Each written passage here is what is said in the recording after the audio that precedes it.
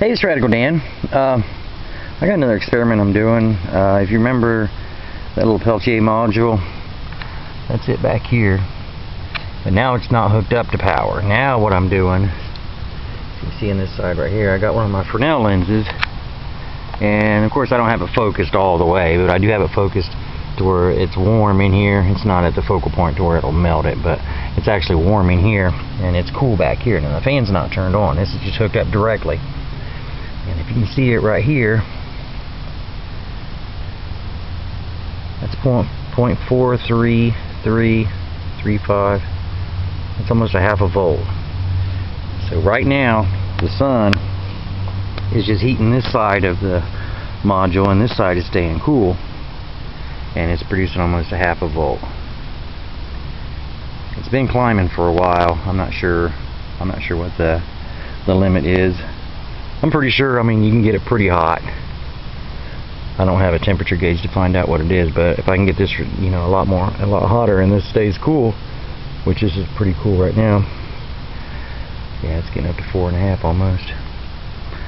Well, 450. So it'd be a half.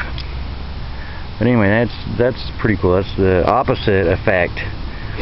Like I showed before, that if I put voltage to it, that one side will get hot, one side will get cold. But now if you take that module by itself, and if you actually heat one side of it, and you keep the other side relatively cool, comparatively, it'll actually produce a voltage. Some people put these on like their wood stoves, and they produce, you know, enough electricity to run a little fan and all that kind of stuff. But if you had a bunch of these, I just threw this together because I had a little tin, and I was like, well, okay, let me get something that'll hold some heat. But yeah, see, here's 450. But if you can build this up, you know, maybe with like 10 of those or something, you know, with a better better insulation qualities, I mean, you could probably generate, you know, pretty easily 12 volts to you know, charge up some batteries and stuff.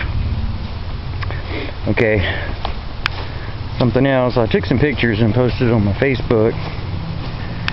But you can't post pictures on YouTube, so a couple chairs I made some charcoal yesterday, and while I was waiting, while I was watching to make sure it didn't start doing forest fires and shit, I made this little pallet chair rocker.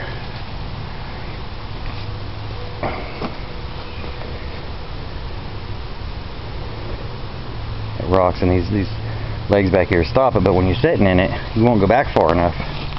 It won't let you go back far enough to do that. Well, I mean, you probably could, but you can sit down and rock in it. Well, you can't see it, but I made this one a lot wider. You stick your legs out, it automatically pulls you up, so it's got a good balance to it.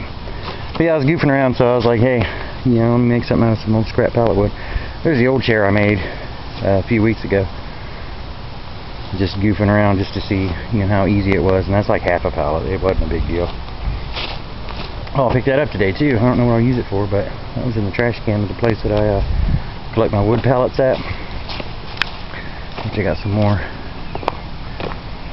Picked up some more 8-footers. I was actually busting the little boards off of my pallets, and my little pallet tool bent. So I guess I'm going to have to build another one and reinforce it. So it's a good idea because it works. It makes it a lot easier. Here's the rest of the charcoal that I made yesterday.